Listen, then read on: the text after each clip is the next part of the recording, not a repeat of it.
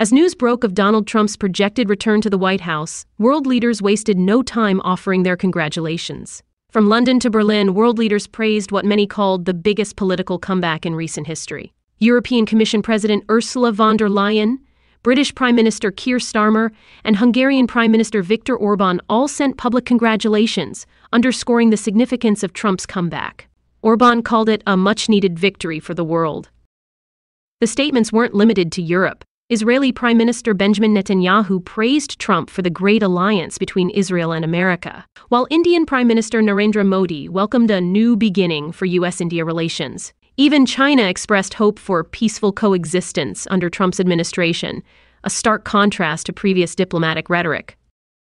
In statements rich with praise for Trump's commitment to freedom and strong leadership, these leaders emphasized their eagerness to work with him in the coming years. Some see Trump's projected victory as a critical shift toward nationalism and conservative values in global politics.